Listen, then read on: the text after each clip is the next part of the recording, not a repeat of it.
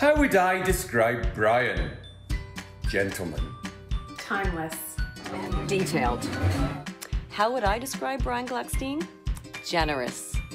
Gentleman. Classy. Simply chic. Cashmere. Stratospheric.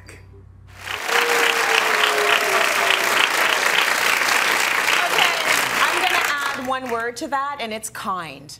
And I think that's it's an important thing for people to understand. For someone who is as profile as you are, high profile, you've done so many things with your life, and yet you remain kind. Yes. And I feel like that is an incredible thing that I'm proud to be able to tell people about you. Thank you. Lovely, and I think, lovely person. Why isn't everybody just kind? Why? It's so easy. Yeah. It's so much harder to be mean, I think. I You have to really work at being mean. But it's so easy to be kind and generous. Yes. And, you know, I just like being, it makes you feel better every day. It's a better way to live. And because it comes back at you when you're kind to everybody else. Everybody's so nice to you, so life is great. That's right. You know what else I like about you? You actually show up to the show when you're supposed to.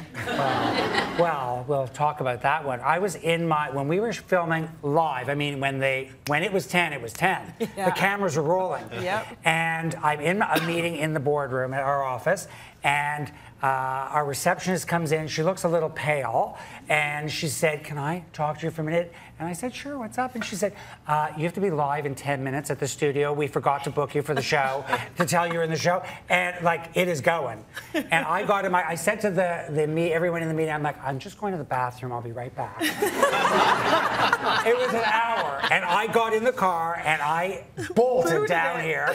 And literally, the show was starting as I was running in the door. Oh my goodness. That was. And you made it, and you got to the show, and you were a part of that episode, probably looking cool as a cucumber. A little sweaty, but cool. A little sweaty, but cool. Yes. Some of your favorite moments on Cityline. What do you like about being here? Because I look at all of you, and you're all very busy in your I call it your real lives, because we get to come here and play on television. Yes.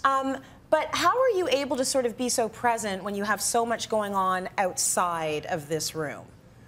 You know, you get so into it and so engaged with, and it comes down to our audience. You know, when we have a great audience. Oh, yeah. And I'm going to get very emotional, but when we have a great audience, you feed off of that. You sense that energy from all of you. And you couldn't do this show without an audience, because I love having you all here, and I love seeing your faces, and I love the energy we have and the talks we have during commercial. So I think there's that. You just get this connection.